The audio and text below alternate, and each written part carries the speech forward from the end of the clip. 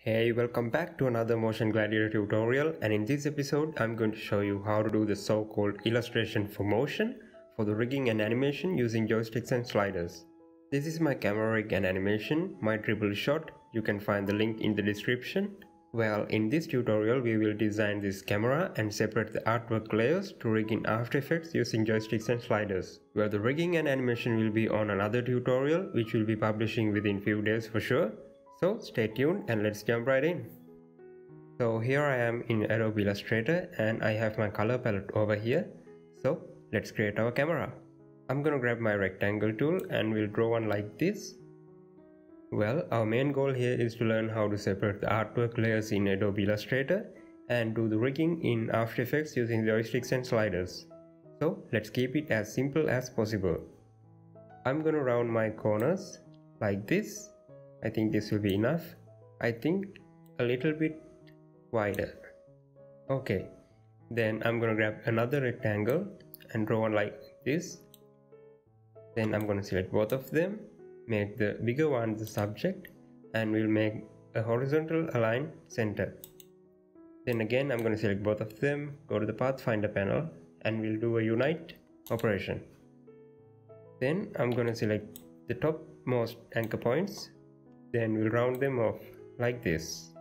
Then I'm gonna grab my ellipse tool and we'll come to the center and we'll draw one like this, a perfect circle like this. Okay, let's see how it looks. I think it looks good. Then I'm gonna make a copy of it and we'll paste in place. Then I'm gonna scale it down like this. Then I'm gonna put colors to my artwork. I'm going to select my camera base, then switch to the eyedropper tool and we'll sample this one. Then the lens base and we'll sample this dark color. Then our actual lens. Then I'm going to sample this color.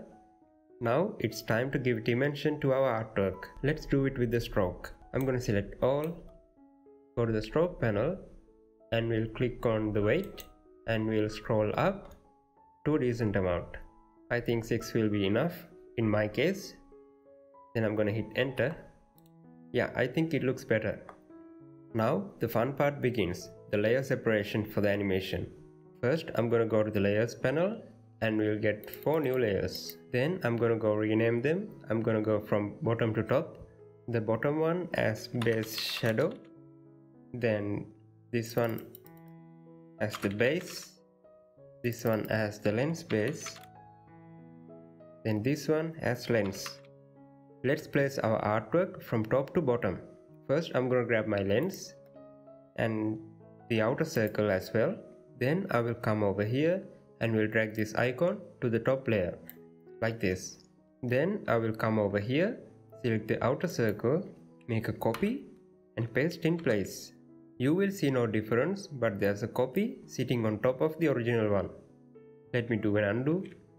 Then I will come to the layers panel and will drag this icon to the layer below. Then I will select my camera base and move it to the base layer like this. Then I'm gonna make a copy of it, paste in place. Then I'm gonna drag it to right like this, then send it to back and we'll go to the fill color, double click it and we'll highlight the brightness and scroll down to a decent amount. I'm looking at this color. I think this will be enough. I'm gonna hit OK.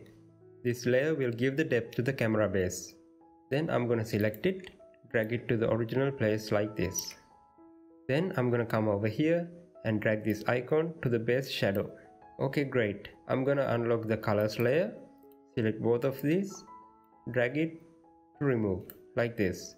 Okay, great. Now our illustration for motion is done. I'm gonna save it, Ctrl S. And our next part will be rigging an animation using joysticks and sliders in After Effects. I hope that you found value in my tutorial and please feel free to join my Facebook page and Instagram account. I will see you soon with the rigging and animation part of the tutorial. Have a nice day. Goodbye.